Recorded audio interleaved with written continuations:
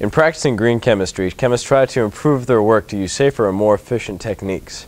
Chemists live by 12 principles that guide their research and actions in a way that is better for the world. Today we'll be discussing 3 of these principles. Today we'll be focusing in on the prevention of waste. It's better to prevent waste than to clean it up later. And the use of less hazardous chemicals. In chemical synthesis, we want to use and create chemicals that are less toxic to human health and the environment. And thirdly, pollution prevention. As green chemists, we need to prevent the release of hazardous chemicals into the environment. Today we have 2 chemists. Alex will be showing us methods in chemistry that get the job done, but maybe not the greenest way. And Brittany, our other chemist, will be showing us the greener way of doing chemistry. They'll be preparing lemonade and ice cream for a picnic they'll have later today. Chemist Alex has some store-bought lemonade mix. Let's see how he does.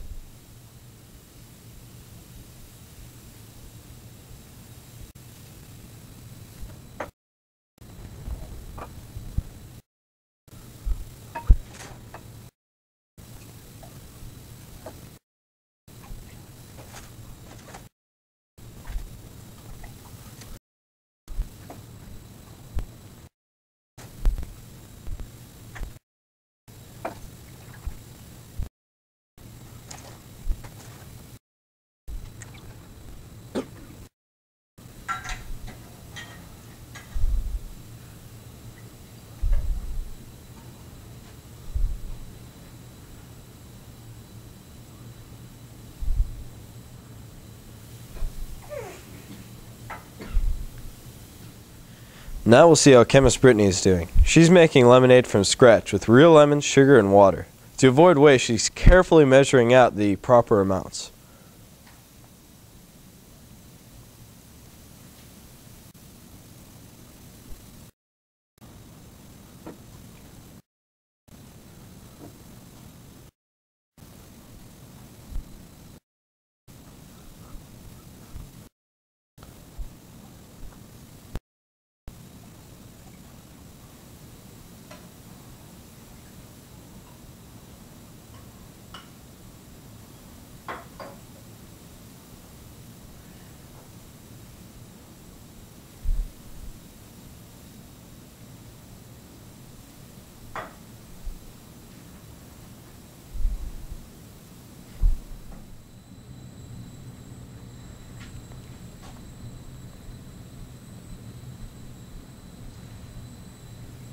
Because Brittany used a recipe and measured out everything carefully, she produced no waste and has some really sweet lemonade.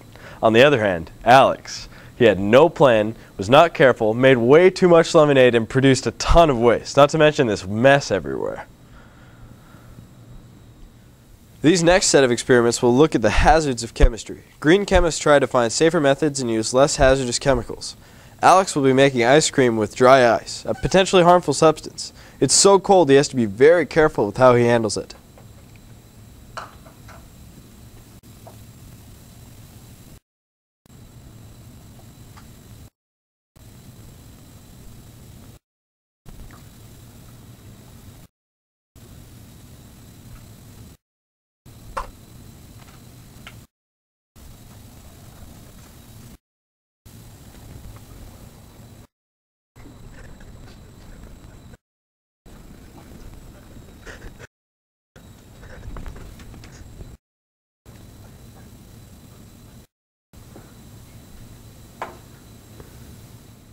Brittany is using the same recipe for ice cream, but with far less hazardous materials. Instead of the hazardous dry ice, she'll be using regular ice.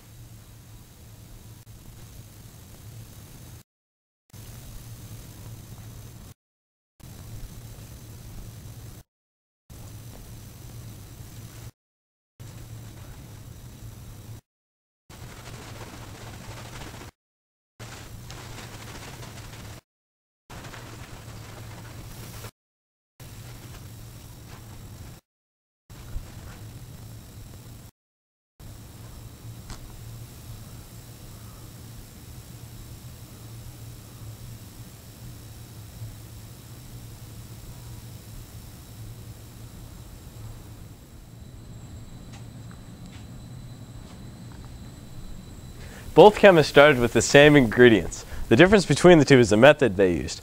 Alex used this potentially harmful method with dry ice, and as you can see, things really did not turn out all that well. Brittany, on the other hand, being the awesome green chemist that she is, used regular ice, used all the proper amounts of materials, and produced just the right amount of awesome ice cream. Way to go, Brittany.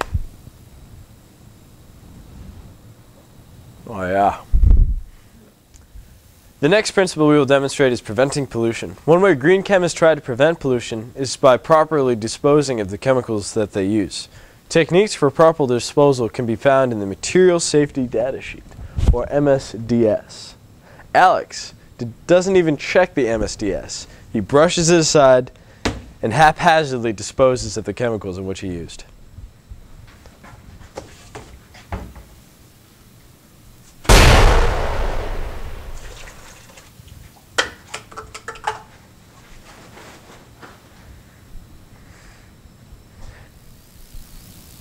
Unlike Alex, Brittany does check the material safety data sheets to make sure that she's properly disposing of all of her chemicals.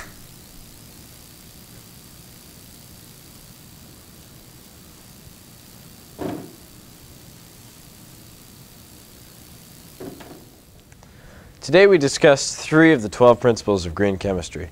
Brittany showed us how to reduce unnecessary waste, use less hazardous chemicals, and reminded us to consult the MSDS to prevent pollution. It's important that chemists learn and abide by the 12 rules of green chemistry so that we can help protect our environment and make the world a safer place for generations to come. And until next time, keep it green.